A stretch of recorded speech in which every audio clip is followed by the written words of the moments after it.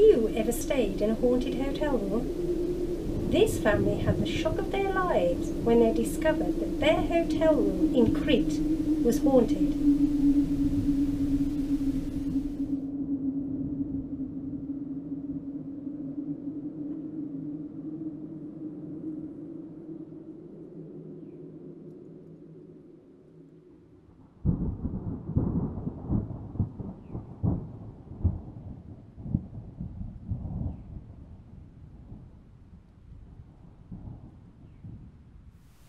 Some years ago, when Mr. and Mrs. Miller, their daughter and their relatives went on holiday to Crete, they managed to get adjacent rooms at the hotel in which they were staying.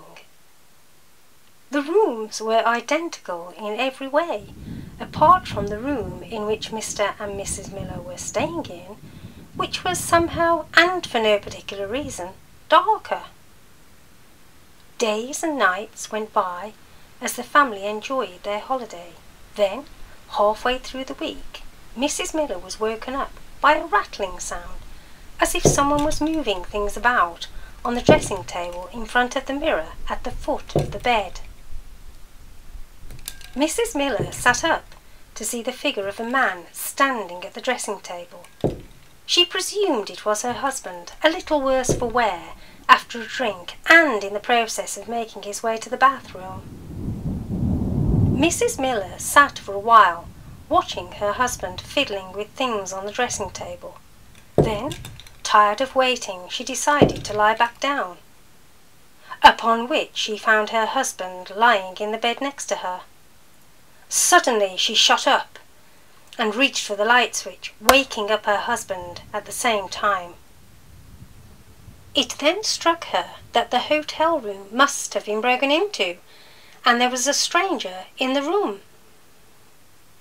When she sprang up out of bed to confront the intruder, she found that there was no one there. After the event, Mrs. Miller doubted herself and put it down to a strange optical illusion caused by the mirror late at night. The couple decided to tell their daughter the following morning that the mirror seemed to emit a strange illusion of a man late at night, and that she shouldn't be worried by it. However, on saying this, their daughter told them that earlier that night she had heard something rattling about on the dressing table at the bottom of the bed, which had woken her. When she looked down, lying in the same position, she saw what she thought was a man in the room. Too terrified to move, she thought the room had been broken into, and that her life was in danger. Shortly afterwards, she inexplicably fell into a deep sleep. After comparing what they had both seen, Mrs. Miller and her daughter concluded that there must have been a ghost in the room that night. Following this event, the family always kept a sidelight on, just in case, but were never troubled by anything again in the hotel room. Although there was no one to ask, Mrs. Miller and her daughter did wonder if a young man had once lost his life in the room. This strange event has always stayed with them.